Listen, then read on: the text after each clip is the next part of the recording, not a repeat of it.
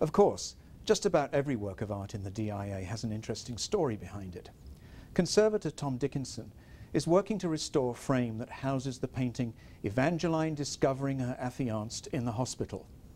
The painting depicts the final scene in the story of Evangeline, made famous by Henry Wadsworth Longfellow's 1847 poem of the same name. Evangeline and Gabriel, a betrothed Acadian couple, are separated when forced out of their homeland.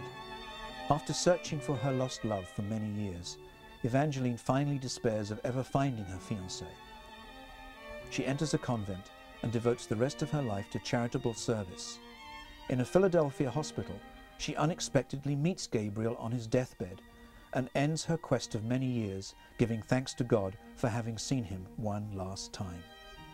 The frame that houses Evangeline complements the painting with its wonderfully ornate gilded leaves and flowers. Tom Dickinson explains how he restored the frame to its original state.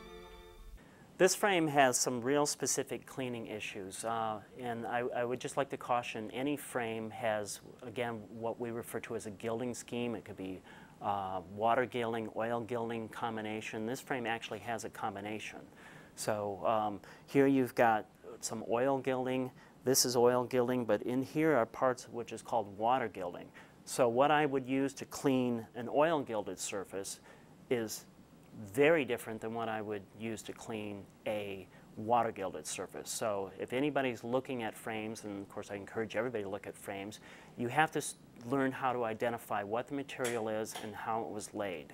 In this frame, fortunately for me, because it speeds the action up a lot, is it's primarily an oil gilded frame, so that this dirt that's on here is literally just sort of dust and dirt. It's grime.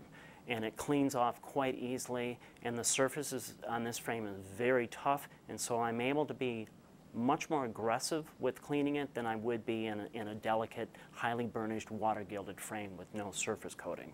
So this frame, being dirt, I can just take cotton swabs and an aqueous solution. In this case, I'm using an ammonium citrate, which is really just ammonia and water.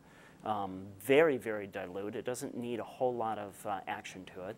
And I've simply take swabs after vacuuming it. I take swabs and I clean it off, almost as if you were sponging it or bathing it. And it works really well. So this frame, probably out of its ornament, it was missing, 40% of it on the flower and the decorative elements. So my job is to replace that lost ornament, and there's different methods to do that. Generally, I make casts or molds, and then I cast from that, and so it's carving and fitting these pieces into place. Often it's kind of like almost like a jigsaw puzzle, where I have, in this case, this frame had a lot of pieces that were in separate bags or wrapped up, and so I laid them out and I look and spend time, and when I can find where it went, I glue it back on. Sometimes I often end up with several that I just can't find. But in every case that I can reattach the original, I do. This frame, even though it had some of its original ornaments, were so badly, I would almost say, decomposed, because of they were made out of silk ornament flowers, and they were just beyond salvation. I couldn't repair them, so I've removed them and I've made replacement for them.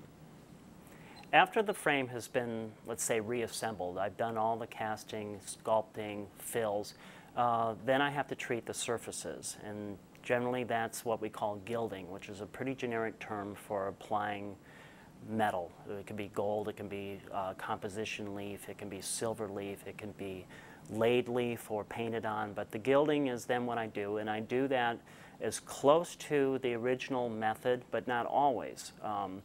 And so if it's a 23 karat gold leaf frame, I'm going to try to be specific about the carat that I use and the material underneath, and so I will apply the gold and to match the adjacent gilding. And then the next, probably often the most difficult part of the job after all that is done, is then I have to recreate the sort of antique look. So often what I'm trying to do is restore the frame to the original idea of it, original look of it, however, without making it look new. Something that frame conservation does that's different than paintings conservators is that frames want to look old. They still want to look antique. So I'm trying to preserve the patination and the feel that it's an antique versus making it look like it just came out of a workshop. Frame conservation is a rather new concept or a new discipline in the field of conservation. Only in the last 20 years or 25 years would a museum have a dedicated frame conservator. In the past it'd be a furniture conservator or maybe a painting conservator, but somebody that wasn't specifically trained in the gilding and in frame conservation. So what I do, my job is more or less dedicated to the frames.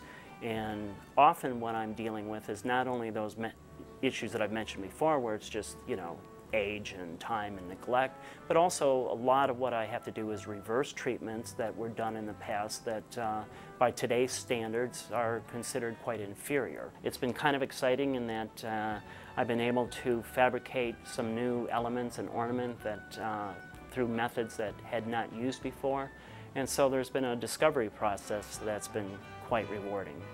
So in a year from now, maybe 2 years, as the galleries are renovated and this frame is finished, all 4 members are brought up to a finished quality.